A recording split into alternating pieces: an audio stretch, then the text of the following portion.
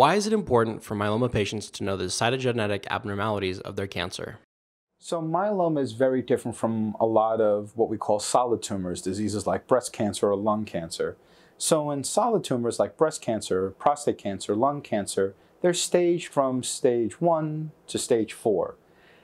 Typically, but not always, stage 1 solid tumors are simply removed either by surgery or radiation. Stage 4, typically we give chemotherapy. And stage 2s and 3s are some combination of surgery or radiation or chemotherapy.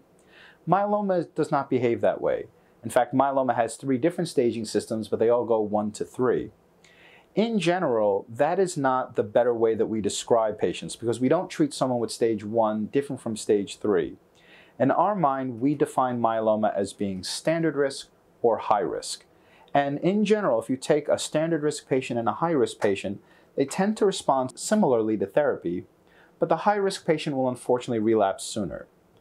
So part of our understanding of the disease and what's important to know is what type of cytogenetic abnormalities you have, because that helps us understand what type of myeloma you have. Is it more high risk or more standard risk? When we speak about genetic abnormalities, they're not genetic abnormalities in the cells all over your body. They're just within the cancer cells themselves.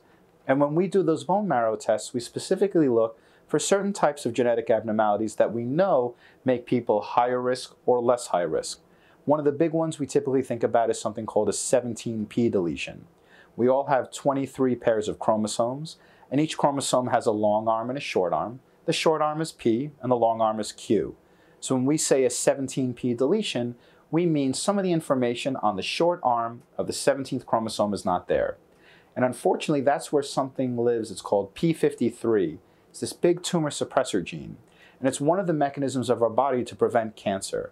And if you're missing that part on that chromosome, your myeloma tends to behave in a more high-risk nature. So it's important to know these things in terms of mapping out your long-term outcomes and different therapy options. And as our technology gets better, understanding which genetic abnormalities we have help drive specific therapies.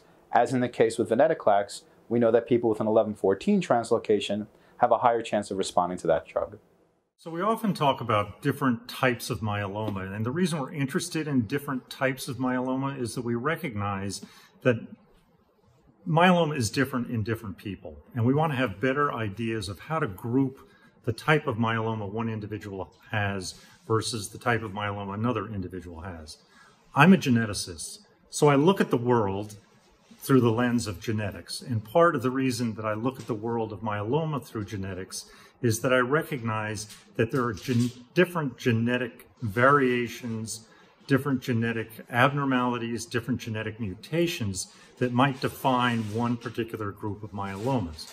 So there may be a group of myelomas that have a deleted chromosome 13, or there may be a group of myelomas that have what's called a translocation, where 2 chromosomes get together like chromosome 14 and 12. So these all are genetic definitions, and we've become more aware that some of these genetic definitions now give us subgroupings of different types of myeloma, and some of these genetic variations that occur are associated with either more or less aggressive myelomas. So in my mind, when I look at the genetics of myeloma, I'm looking at genetic tests and genetic results that distinguish low-risk, high-risk disease, for example, as genetic markers.